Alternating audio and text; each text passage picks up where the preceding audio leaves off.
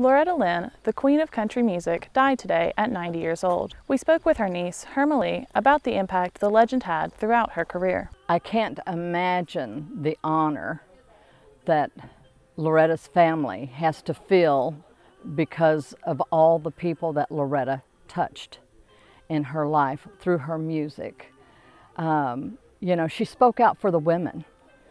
And I know there's a lot of women that their lives were directed because of some of the songs Loretta sang about, you know. So, I mean, just to think about that is just mind-blowing.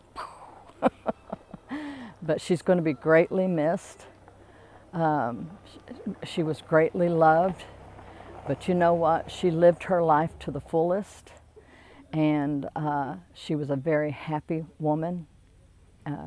That shows through her family. My name is Aaron Crump, Chief Medical Officer at Pikeville Medical Center. The Heart and Vascular Institute, it's really an incredible program.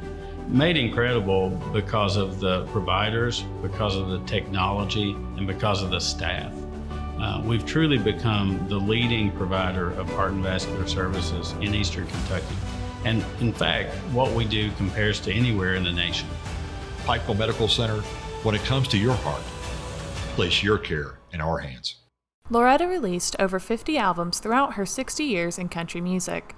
She also wrote a successful autobiography, Coal Miner's Daughter, in 1976, which inspired the 1980 biopic of the same name. Loretta Lynn has impacted all of us. All the musicians here in the Country Music Highway Museum were all impacted by her work. She sang about stories of everyday life, her life in particular. She sang about the coal mines and what life was like there. And she was proud to be from Kentucky. She was proud to be a coal miner's daughter. So her impact has went generation after generation, a career that spanned over 6 decades. We're very blessed for that. People that are in the music industry now and people that are coming up, they've all had some type of impact. And locally, the impact has been phenomenal. I mean, people name their children after her.